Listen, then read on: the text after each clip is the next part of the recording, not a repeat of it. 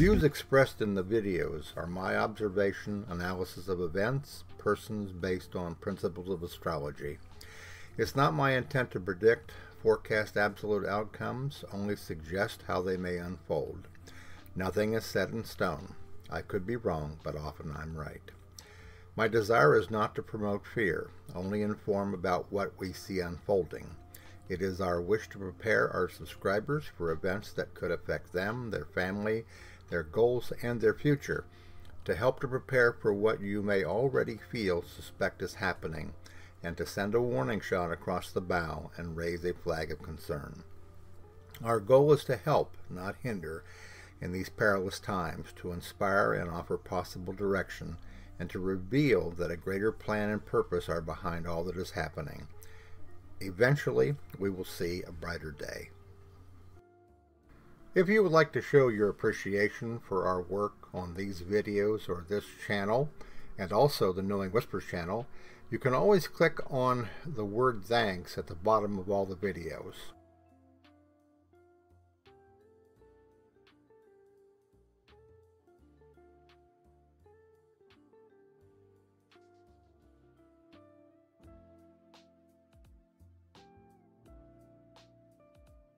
Hello everybody, it's Robert Cosmar of the Astrology of Life YouTube channel, and also the 3 newsletters over on the Substack platform, Knowing Whispers Messages from the Universe, Trump in America, and also Ask the Astrologer.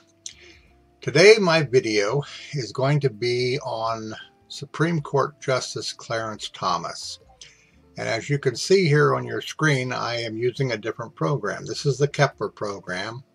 It's also a fine astrology program with a tremendous amount of ability to calculate all kinds of charts, and a very colorful layout with a lot of capabilities of changing colors and things like that.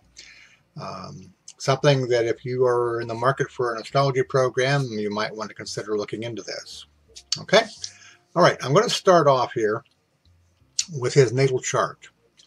And I'm going to point out some things that I feel are significant in understanding Clarence Thomas, okay, and understanding his thinking, so to speak, or how he is influenced. And we fortunately have here what I would consider to be a pretty high degree rating for his time of birth, at being 9 p.m. on June the 23rd, 1948, Pinpoint, Georgia.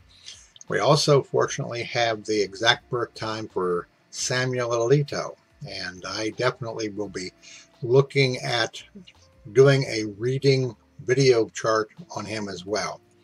This is a very, very busy time. There are so many things going on in so many areas, so many things that I'd like to point out, but it's like I have to kind of sit back and I have to say, oh, okay, slow down, just take the things that really seem to be, in the public eye and talk about those. But my main thing, obviously, is to want to keep you apprised about what is going on with Donald Trump. Okay, as you know by now, that things are still kind of in a state of flux. And this situation, like I said, right now, all right, I'm sure that most people feel a little bit nervous because you're waiting for what Judge Merchan's going to do on the 11th of July. A lot of different opinions about that on my community in YouTube.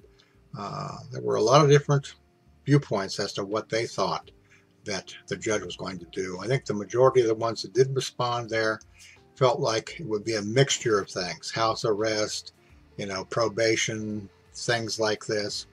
And of course, the majority of folks out there would like to see him put away. All right. But the reality of it is, okay, there are many things to be considered, and we can only hope that they will make the right decision. And I may do another video too on the summer here for Trump as well, because we haven't gotten into the real meat of what's going to be happening with him as we begin to move further into this month.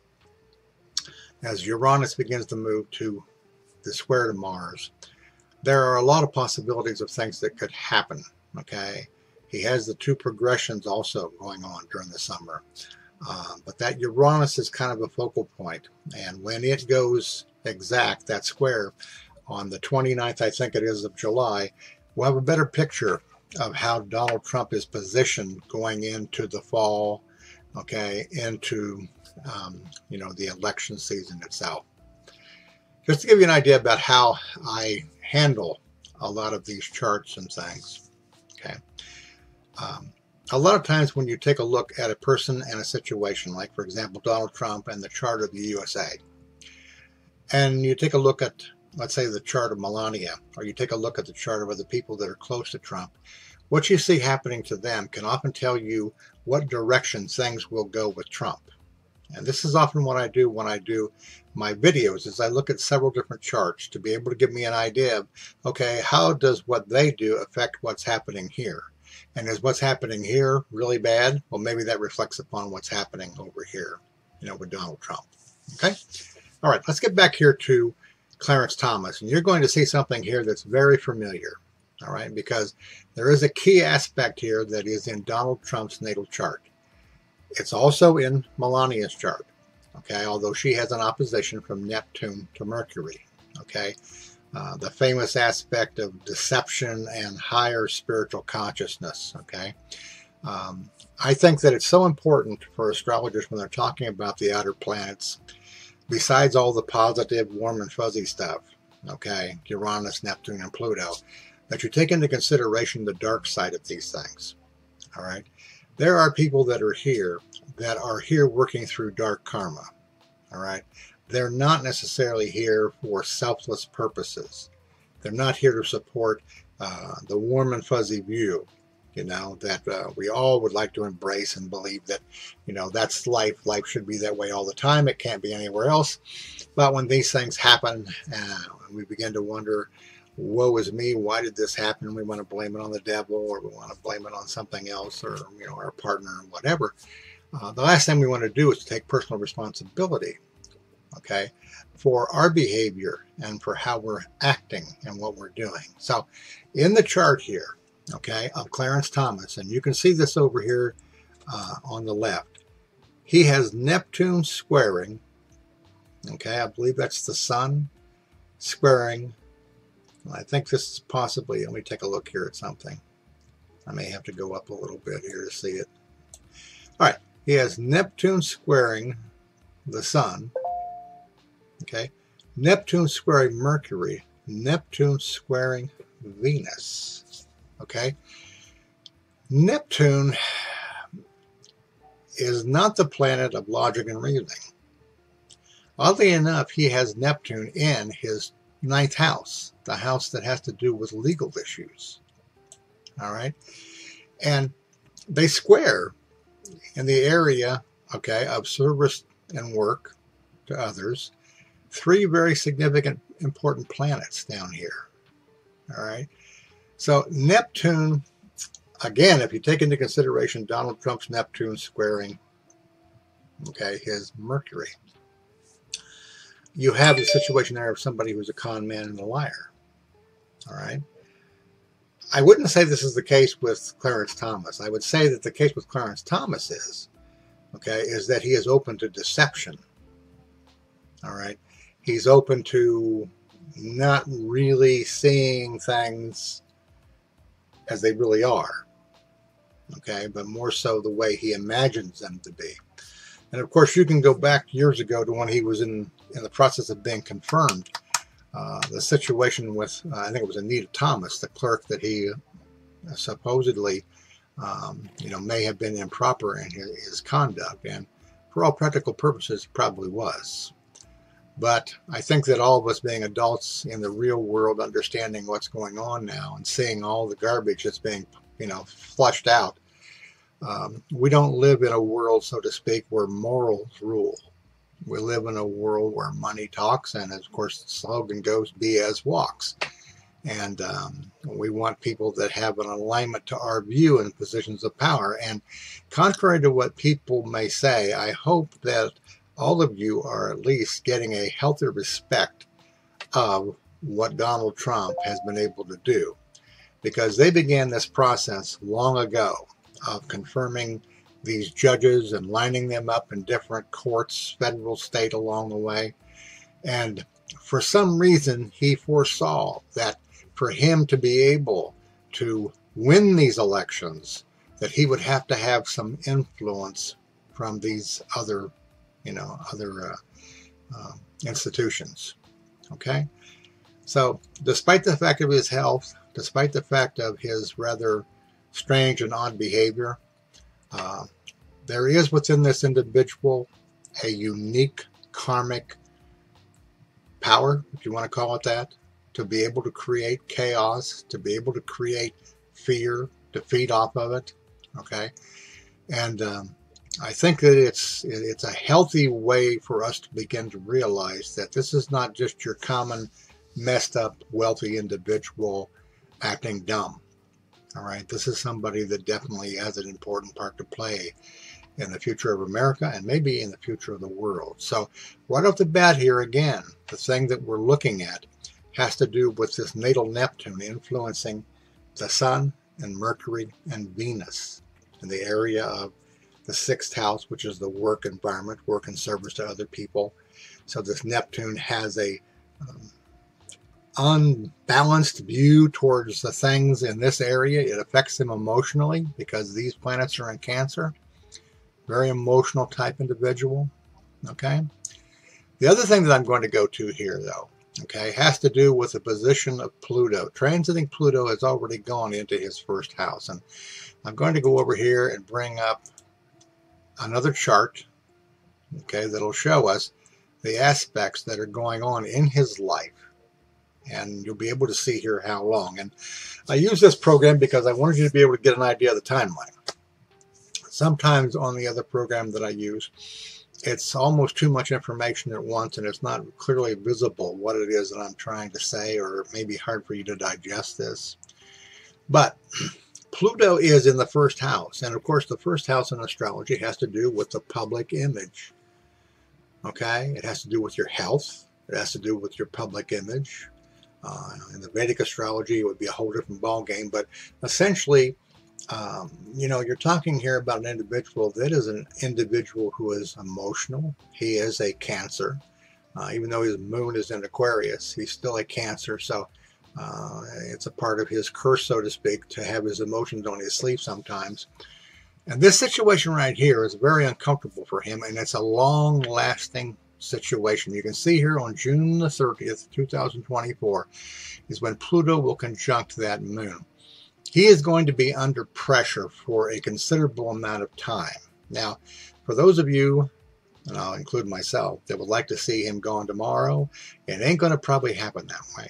Okay, it may take several years. And in all honesty, in talking about these Supreme Court justices from looking at their charts, if their charts are any indication of what could happen to them, this could be a sign that democracy wins in November. Not absolutely certain, but when I compare these men's charts, because they are so volatile, it could be an indication that actions have been taken or will be taken against them to see that they're removed from the Supreme Court itself. So a little bit of hope for everybody there.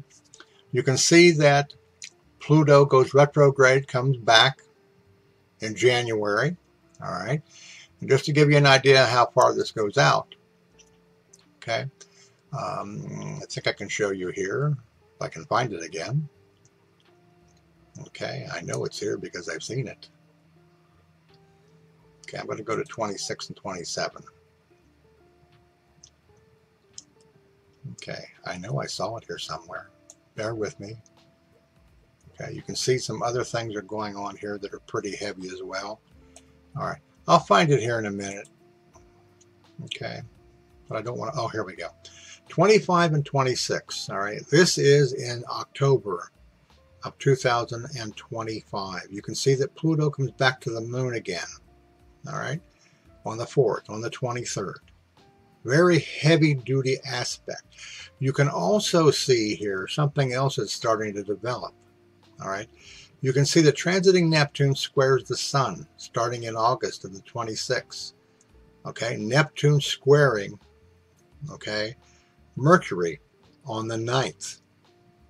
All right, and in a sense, this transit will be much stronger than the effect in his natal chart, because the effect in his natal chart, I think it is that Neptune is something like 10 degrees of Libra, and it's probably maybe 6-7 degrees off of being exact square. So the influence of it upon him may not be as obvious as what will be happening at this time in 2026, as we have this Neptune aspect of deception and lying going on.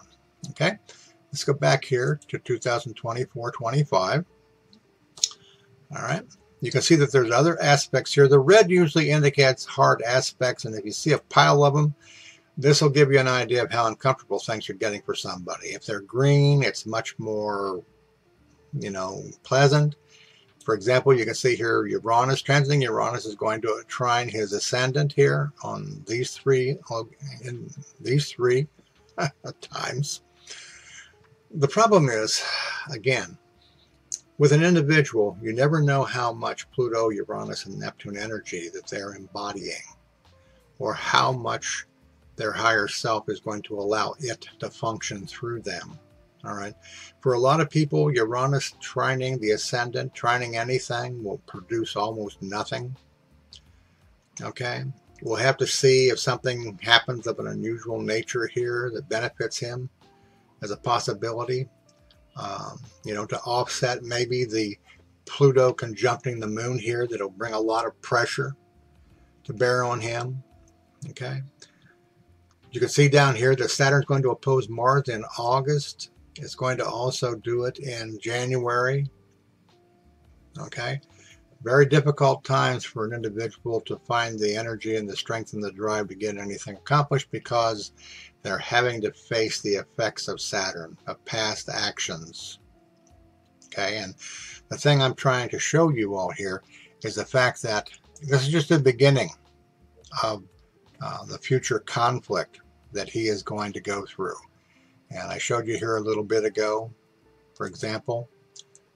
Okay, and keep in mind now, we have Pluto here conjuncting that moon, basically for a couple of years. You can see here in 2025-26, again, boom, boom. And this may be the last time that it hits it, but it's not the end here of what's going on with him. Okay. It's going down here towards the bottom to show you some other things. Okay, that could have an influence. We have some progressions here that definitely will have somewhat of an impact on him. Okay, the Venus opposing the moon and the sun conjuncting Mars here. Okay, probably he'll be extremely angry at that particular point in time. But I want to go here a little bit into the future, into 2027. And again, I know that probably you're all saying, oh no, is this going to be drawn out till then? Well, we don't know. Okay, we hope not. But the important point here is to show you what we're looking at. Here is Neptune squaring Venus. Could be a threat to his marriage.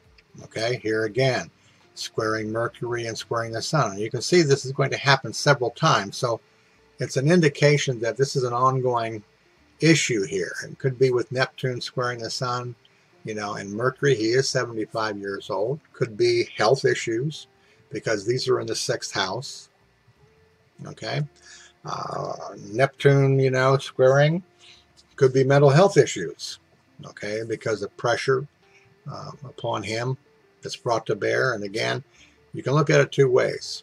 Pressure brought to bear on him because of a Democratic, situation, administration, or it could be him being able to get away with stuff because there is a Republican in the presidency, and it's a part of the whole process now that lying becomes something that is done, and it's socially acceptable to do that throughout the government, whether it's the Department of Justice, the White House, or the Supreme Court. Okay.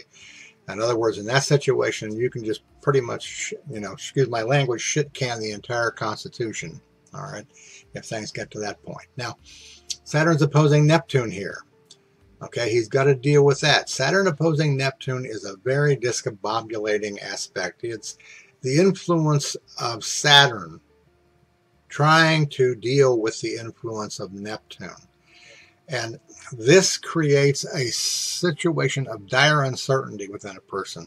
Whenever you have aspects of Neptune and Saturn, it feels like you have lost your focus, you have lost a sense of purpose and drive, motivation, and direction. Okay? And the only way you can deal with that is that you have to write it out. You have to trust that the best will happen, what is meant to happen, okay, and that it is for your good, okay, and it is a process of fulfilling your karma and your destiny and your fate, okay. So, again, this particular period here, 26-27, is very challenging for him. And I think there's one other thing here on this particular chart that I want to show you too that comes into play. Here we go. All right. Now this is September of 2026. Okay. And what I'm looking at here is progressed ascendant squaring Pluto. Okay. And I'm going to go back to the natal chart again. Remember, this is 2026.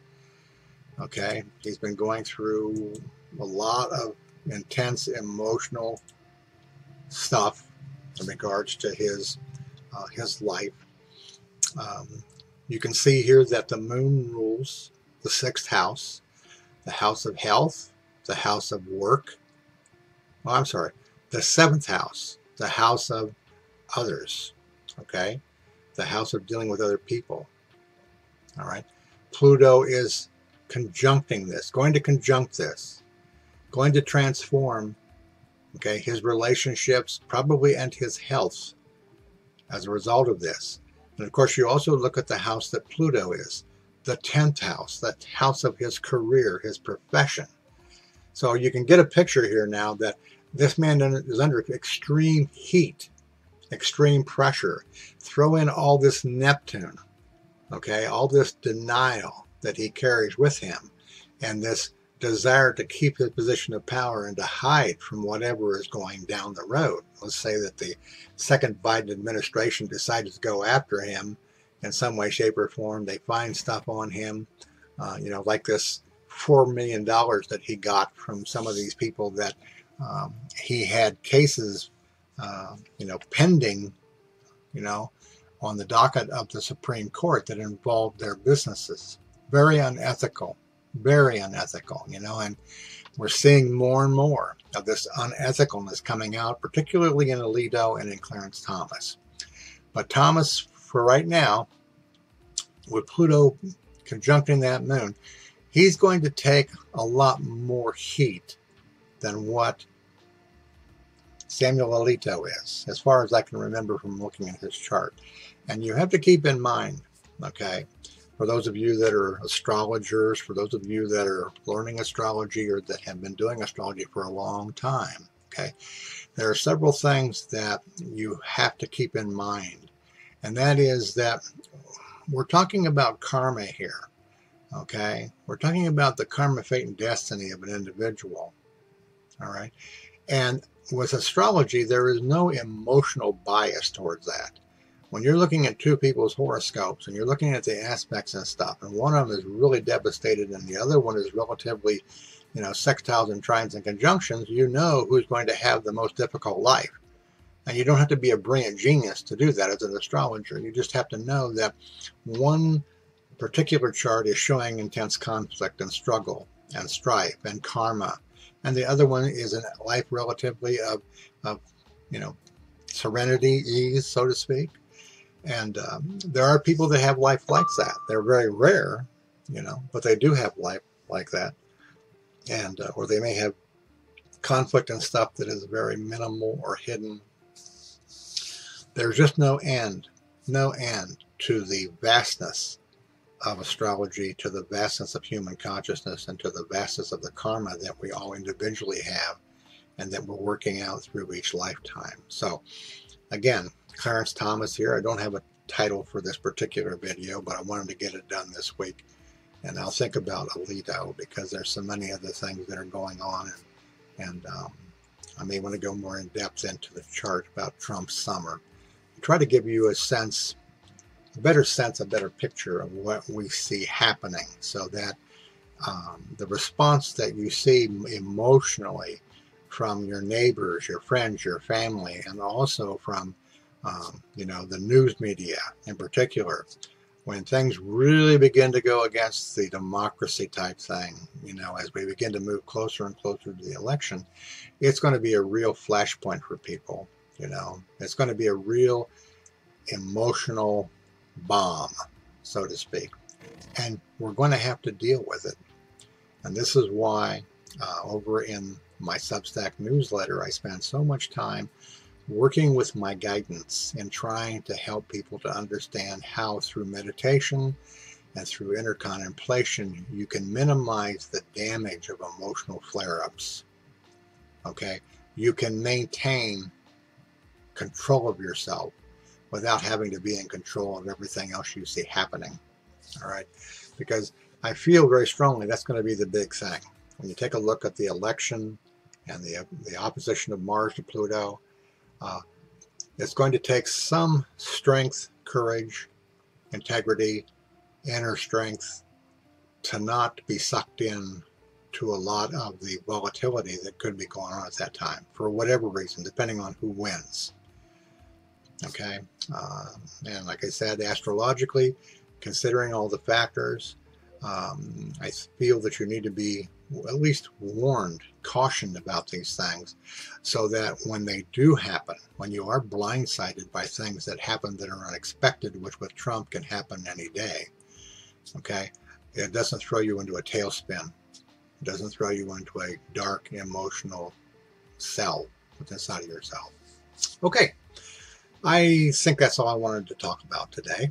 I hope you enjoy the video. I hope that you'll share it if you want to on the internet. Keep in mind that this Saturday from 10 to 11 a.m. Eastern Standard Time, okay, that I'll be doing my first of 2 monthly live streams on Trump Talk and Awakening, combining what is going on with Trump with the awakening process and showing the significance of them both. Okay? And then I'll do the second one on the 29th, which I think is the last Saturday of the month. And I'll be doing 2 a month through June, July, August, September. Okay? I think it's 4 months. And then October, I'll do them every week until the election. Because as we get closer to the election, we get a better view of what things are going to do, how things are going to develop. All right? Keep in mind, okay, there's several things. Keep in mind that if you want to get nourished, if you want to get support for your own awakening processes, my partner and I, CJ, have newsletters over on the platform Substack. Mine is Knowing Whispers Messages from the Universe. CJ's is CJ's Whispers of Knowing. Okay? And these newsletters are sharing information that our guidance is sharing with us about how to deal with what we're going through, to help us to prepare, okay, for the eventual future that we're going to have to walk into. So keep that in mind. Also, for some of you, if you are interested in being able to get together on Facebook with like-minded aware souls, we started a group over there called Knowing Beyond Believing. And it's a private group that we take those individuals that are serious about awakening and consciousness and meditation and higher self-learning. Okay? So if you are that way, I want to extend the invitation for you to go over there and to apply for membership. We would love to have you if you have things to share, okay, about your own experience awakening. And I think you'll benefit from what others, are there also sharing. Okay, I think that's about the end of it. All right. Thank you so much for those of you that are still members of the channel, those of you that are still subscribers. All right. We do appreciate you. We do send you our love, okay, sincerely. And for those of you that, have been with me for so long and have made donations and continue to make monthly donations, we appreciate you as well. And we're thankful for your support, not only just in that, but also in the process of your comments and contributing through the discussions and the polls in the channel. Okay. And from the love of my life, CJ, my spiritual partner, my best friend, love of my life, okay, we're grateful to be able to be here on the internet to share our experiences with you and to hear from you and what you are learning in your life as well. Okay, thank you very much, and I look forward to our next video. Take care.